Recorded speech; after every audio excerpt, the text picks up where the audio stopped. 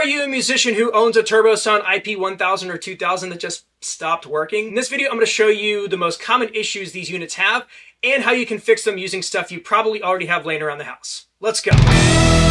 What's up guys, my name is Adam. I'm a musician and a content creator. My goal is to help you make good money playing music. If that sounds like something you'd be into, please give this a like and follow the channel for more content like this. So a few years ago, I was trolling Craigslist and found an amazing deal on this TurboSound ip1000. If you're not familiar with these products, the TurboSound ip1000 and 2000 are these column style line arrays, and they're great for all kinds of applications. They're low profile, they don't take a lot of space, and they sound really good. This one was on Craigslist for half of its retail price, so I didn't hesitate to pick it up. And over the next few years, this unit easily paid for itself 5-10 times over with all of these solo acoustic gigs I used it on. Then the pandemic hit and this sat in storage for over a year. When it was time to start playing out again, I plugged this thing in only to find it was emitting this terrible crackly white noise static from the top half of the column. And this wasn't just like a noise floor issue, it was completely unusable.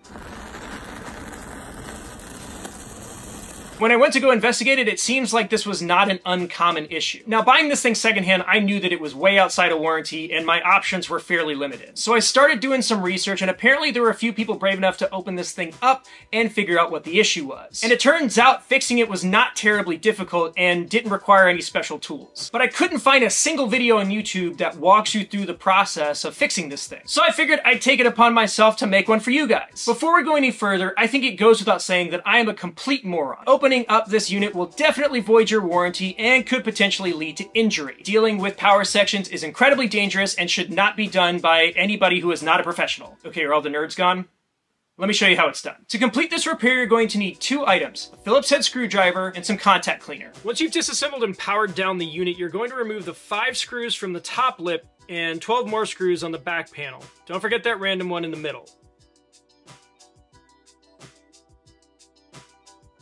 From there, we will unplug the back panel from the bass unit. That back panel has a ribbon connector at the top and then the speaker connector on the bottom section.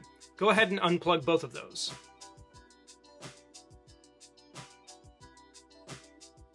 Once disconnected, go ahead and apply the contact cleaner to the power amp port and the ribbon connector. Repeat those steps on the plug side as well. And for good measure, go ahead and apply that to the pins on the tower as well as the plug on the top of the bass unit.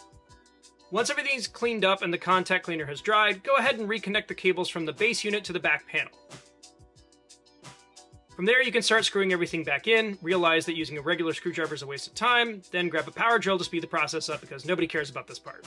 So after doing all of these steps, I plugged everything back in, ran this thing overnight, and I'm happy to report that I haven't had these static issues since. Now, I can't guarantee that this is going to work for everybody, but it did work for me, and if you're having this issue, I think it's worth a shot. If you have any questions about this process, leave those in the comments. I do want to thank all the members of the TurboSound IP users group on Facebook. I never in a million years would have thought it was as simple as a bad connection, but it was an easy process, and I'm ready to use this for all my gigs this spring. That's going to do it for this week. Thanks so much for tuning in. If you haven't already, please subscribe to the channel. We post new videos every single Friday. Also, if you didn't know, Coverbandconfidential is also a podcast. We have over 250 episodes talking about all the ways that you can make good money playing music. Have an awesome week, and I'll see you next time.